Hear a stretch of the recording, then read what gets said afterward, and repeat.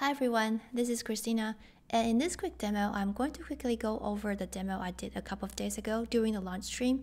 This one is going to be a deeper dive into the things I didn't cover during the launch stream, and for those of you who were not there, what I did is I created a small bot on top of a very resource-limited Raspberry Pi, which takes in user inputs through microphone and then gives output through speaker. All the questions that the user asks are passed to a Redpanda service cluster running on the cloud.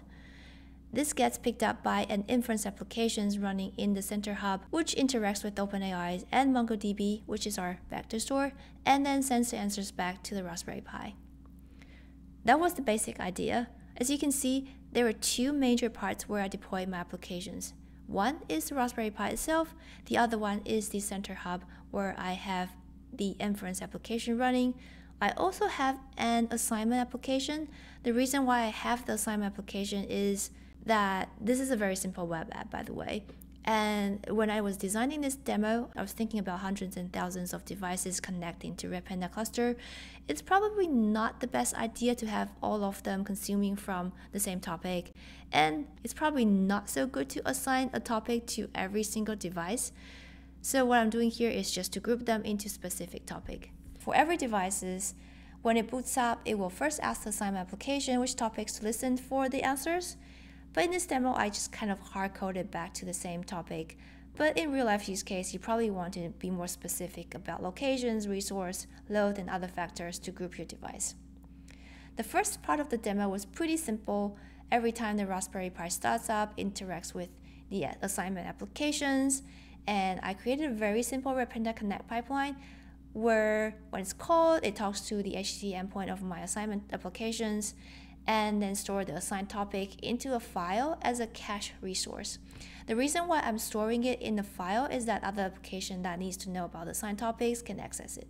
So this pipeline can be run every single time when you restart your device or whenever you think it needs reassignment. Now let's get to the more fun part of actually interacting with OpenAI. So on my device, I've installed an MQTT server with two channels. One is getting inputs from the microphone, and the other one just tell the speaker what to say. I also have a stream application and installed a very small model called Fast and Whisper.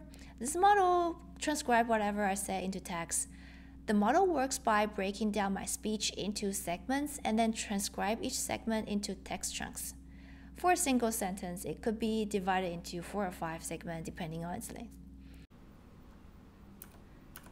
And I'm gonna go ahead and kickstart the demo. Now I'm starting to record, and it will transcribe whatever I said, and hopefully you'll see how it's been broken down, and that's it. Let's end this recording. So as you can see that now one single question can be turned into multiple text chunks.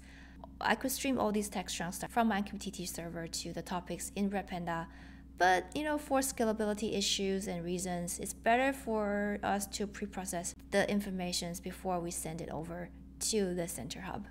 So I created a ledge pipeline here. In this case, I'm using Redpanda Connect again. I like it because it's super lightweight. It doesn't take up a lot of resource. It doesn't strain my hardware, which is perfect for running on small devices like this. So what it does is that it buffers and aggregates text within 30 seconds time frame, and then reassembles it into a complete sentence, and then sends it back to the central hub. And it also includes assigned topics, so the application in Central Hub will know where to send the answers back to. So let's go ahead to the Central Hub. So in that, I have a simple inference application that uses LangChain to interact with AI models. LangChain is just a framework that allows you to put together all the components needed for interacting with AI models. So my inference application searches MongoDB for similar informations and then send the questions with the search result as the context to OpenAI for more refined answers. This is what we call RAG. So after that, the inference application then checks the assigned topics and then send the answers back to that specific topic along with a device ID. So this device ID ensures that each device receives the correct answers. So I have another pipeline installed on my Raspberry Pi, also using Redpanda Connect. It listens from the server's topics and then filters the answers based on the device ID before relaying it back to the MQTT channel for the speaker application to pick up. Alright, let's go ahead and then kickstart the pipeline and see if this works. We're going to start by starting the Talk Python application, which tells the speaker what to say. And then we're going to start the Talk pipeline, which is streaming all the informations from the serverless platform and filters out the messages that is not the same as our device ID. And then we're going to head over to the serverless platform and go to the responses topic. And here we're just going to manually input a message. Test, can you hear me talking? And there you go. The speaker actually speaks what we said. And then we're going to go ahead and then input another message, but this time with a different device ID. And see, there's nothing that's coming back, and we know the pipeline works. Now the real deal, where we're actually getting answers officially from the OpenAI model and through our edge device.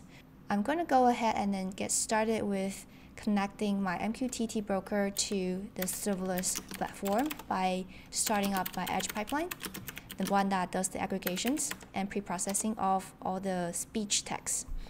And then I'm going to go to the central hub where I'm starting up my inference application, which is the LangChain application that talks to OpenAI. Now, question time. Where is the capital city of United States? Now you can see it's transcribing whatever I said to the pipeline, and the pipeline aggregates everything and sends it over to the serverless. As you can see, once it's transcribed, everything just runs super fast through serverless and the inference applications. The capital city of the United States is Washington, D.C. Now I'm going to go ahead and ask another question. Where is the capital city of Japan? And this time, let's head over to the serverless platform and we can take a look at all the topics. As you can see, the prompt topics will now have all the aggregated questions that has been put together through my pipeline. Capital city of Japan is Tokyo. As well as the response top. Now the answers has come back. Last but not least, let's just do one more question. The same question I asked in the launch stream. What is Apple Intelligence? Answer me in just one sentence.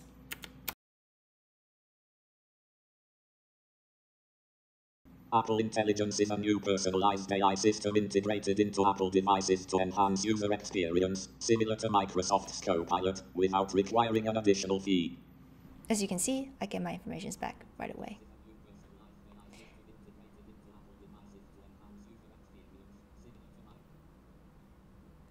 And there you go. That concludes my demo. And this is a quick overview of what we have just walked you through. There's a link to my GitHub repository in the link down below. And don't forget to subscribe, and happy streaming. See you next time.